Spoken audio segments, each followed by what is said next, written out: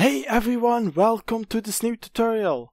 I'm really excited to make this tutorial as I just know you will be able to learn something and move from this boring scene to this awesome scene, which you can customize however you like and really level up the visuals of your game. This tutorial will be split into two parts to make things much easier. In the first video, so this video, we will focus mostly on setting up the universal render pipeline. Some troubleshooting in case things don't work, as I personally had some trouble with some things, and I will also show you how I fixed those.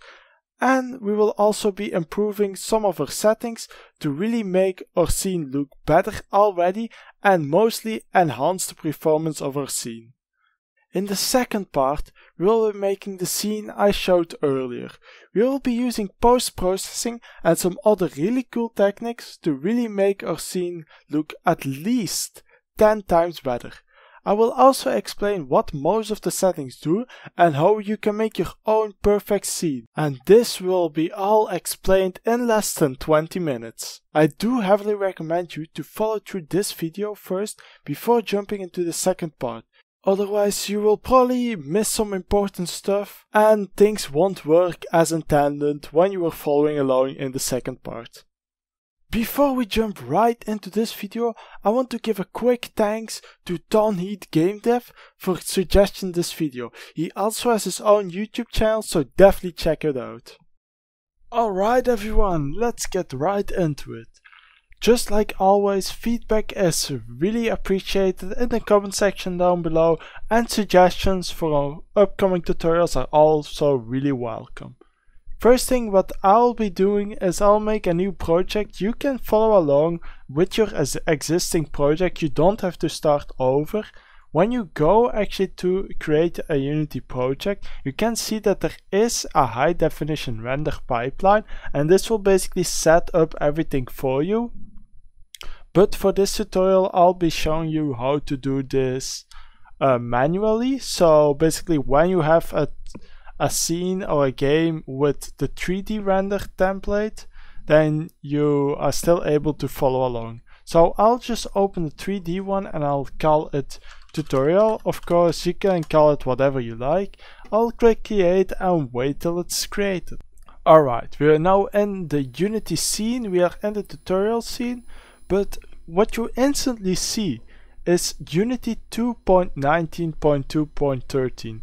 This is my default setup. Basically when I set up Unity it also goes to 2019, but there's a problem with it because in the package manager you can't find the universal render pipeline. It is available on GitHub, but because I always have 2019 on default, I won't be able to find the universal render pipeline. So if you can't find your package, make sure to check if you're on Unity 2019, and if you're not, you can always go back to your Unity hub, and you'll basically have to update your tutorial scene. It is also important to note that when you upgrade something, that you have to have the installed already added to your Unity, and make sure to also back up your project, especially if you're already working on an existing project that uses packages, because upgrading could actually completely destroy all of your work. But in my case I have a normal thing, so a normal game without anything inside, so I can just go up. I'm going to use 2020.1.6 and I'll update it, and once again it will take some time to load, but we'll just speed through that with the power of editing magic. Alright, we're now into Unity, and like you see, the package manager is right here. If you do not have the package manager by default, you can always go to Window, and press package manager, and this will find the package manager. Right now I'll still won't be able to find universal render pipeline because my packages are on all the packages in the project, but we want to do all packages in Unity registry. So I'll just I'll search universal, and you can see universal render pipeline. I'll install it, and I will also install an asset pack I got for free on the asset store. The link to the asset pack is in the description, and I'll be using this to test out my different scenes and all different kind of stuff we will be doing with the universal render pipeline. Alright, we got it. Now I'll be going to my assets for the asset pack. You can find it on the Unity asset store, and then you will basically go to my assets in here, and you will go to low poly. Because that's the asset, and I'm going to click import. I can choose which one I want, but I'll just import everything for sake of this video. It's much quicker.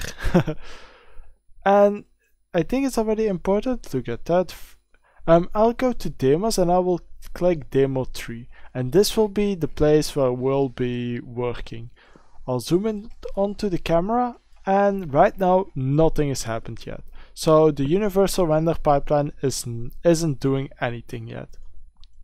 The first step we'll be doing to get this ready is we will go to create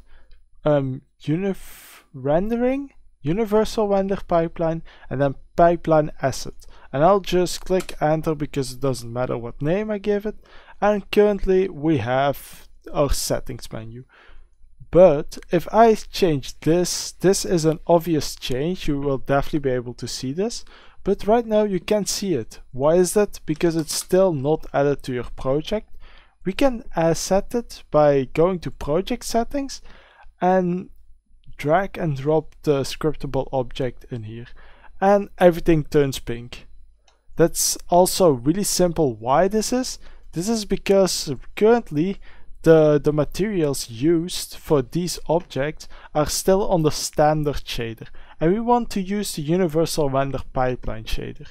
We can simply fix this by going to a render pipeline, universal render pipeline, and upgrade project materials to universal RP materials. And if we click this, everything is fixed. And it also adds some nice fog, and now you can finally see the universal render pipeline doing its work. Now we will be going over some optimization features within the render pipeline, and in the next video we'll be actually making our scene look much more beautiful. But currently I'm just going to show you the main settings you need to know to get started and really get your assets how you want them, and especially enhance performance. So we will first go to this quality, and it has some HDR, anti-aliasing, and render scale. Honestly, these two don't really matter in my opinion. HDR will basically make things much clearer, but like you see, if I press this, nothing happens at all. But what you can actually see is the render scale. So I'll just drag this down for now, and you can see that everything becomes blurry. And if I go back to 1, and then I'll go to 2, you see almost no change. But that's of course the level of quality you'll give it. So if I zoom in on this tree for now, because you really have to zoom in very deeply to actually see a difference. And if I go to 2 now, you can see that things get much smoother and much blurrier. So depending on how detailed you need things, you can get this up and down. I'll keep it on 1 because honestly, I'll never get this close up to a tree, for example. A second, we have the lightning, and it has also, you can choose disabled or per pixel. Of course, disabled will basically be that you have your lights and it will always be as light. But we'll of course be using light, so I'll use per pixel, and this will basically calculate for each pixel the light. You can of course disable cast shadows for no shadows. You can add resolution, but 248 is fine. If you go lower, you can see a difference. But if you can go higher, you almost see like no difference. And then we have additional light, and this is a pretty nice one. So let's say we want to add light, so I'll just add 2 lights. Like this. I'll do this one to the right, and like you see right now we have a lot of lights.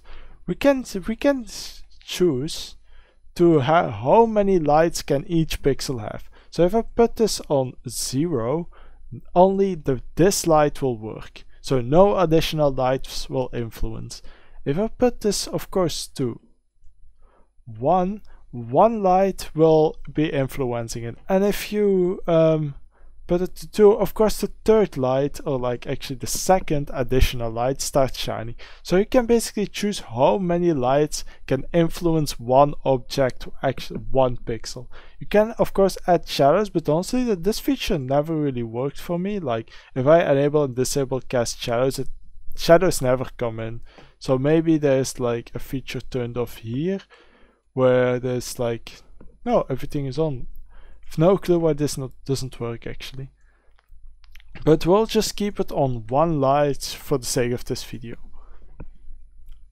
Then we have shadows, and shadows is a pretty important one. Shadows can give a lot of lag to your work, and this is because it has to render from it has to shoot rays. It's not like as RTX, high RTX on graphics, but its light still needs to cast rays towards the trees to actually calculate shadows. So this can actually take a lot of performance. And how can we enhance that so it doesn't take too much performance? We can basically set a distance from the camera, and you see if I put this lower, it will basically only take 6.7 unity chunks of shadows, because that's the distance I give it. So I'll tell it to calculate as far as I can see, because if I tell it to calculate everything, the game will be really laggy for no reason. So I'll check, like you can see in the distance, you can see where the shadow is. So I'll say, yeah, I'm going to go 55. So right now we have 55 length of shadows. I can of course turn this further if I have long distances of view, or lower if I'm, for example, walking around in a dungeon. Then we have cascades, and this is also a really important one to enhance performance, because cascades will change the quality based on how far the shadow is away from you. If I go like very to the left, this basically means that these shadows are not close enough to be high quality. But if I put it up, you can see that like more quality will be added to all the shadows. And you have to like look what is the sweet spot, because of course in the distance you won't see as much detail as in the front. And this has also 4 cascades to really go in depth. And I'll just go like this, and you'll see that I have much more detail right now, and there's just a smooth transition between the different levels of detail, and there's still a massive performance boost. You also have depth bias and normal bias, but I actually don't use that. It's like it calculates how deep the shadow is like going, I assume, based on the trees. For example, like if you go over here at the stone, you can basically see how it goes, like how hard the shadows are being calculated. It's very hard to explain, but I'm just keeping it on 1 because it gives me the best results. And then we have the soft shadows, and soft shadows will basically soften out your shadows, enhancing enhancing the looks of your shadows without really hitting your performance too much. So if you see this, you can see that it gets a little bit softer. It's really hard to see, but you notice that like this, it's a little bit more blurry, and especially at long ranges you can see, like you can't really see a lot of difference, but it gets softer. So if you feel like you need this, you can definitely add it. Then we have post-processing, and honestly we are not gonna be using this, but if we put HDR on, you need HDR on, you can have a high level of dynamic range, but like you see, there isn't really a lot of difference. You can't see it at all. This is more for the advanced people, which isn't really for this tutorial. So I'm just going to keep it on 32 and low dynamic range. And then we have advanced, and I heavily recommend you to look into this in the documentation, which I also linked in the description down below. But this will basically base the render the way of rendering on the materials. So if I recall correctly, dynamic batching will basically take, if there's a lot of the same materials, like I have a lot of trees, they're all using the same tree color, they will all be rendered together, enhancing performance once more. So I'll keep this. Mixed lighting is of course if it wants to mix lights, and yeah, debugging for debugging purposes, which isn't really for us.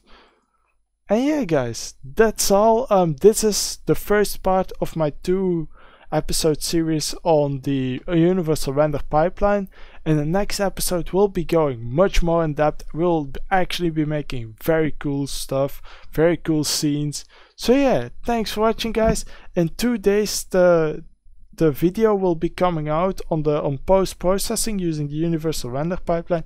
If you like this video, definitely give it a like. If you're new here, please subscribe. It really helps me out in the channel. And of course, suggestions and feedback on how I make tutorials and what I should make next, I highly appreciate it in the comment section down below. So yeah, bye everyone, thanks for watching.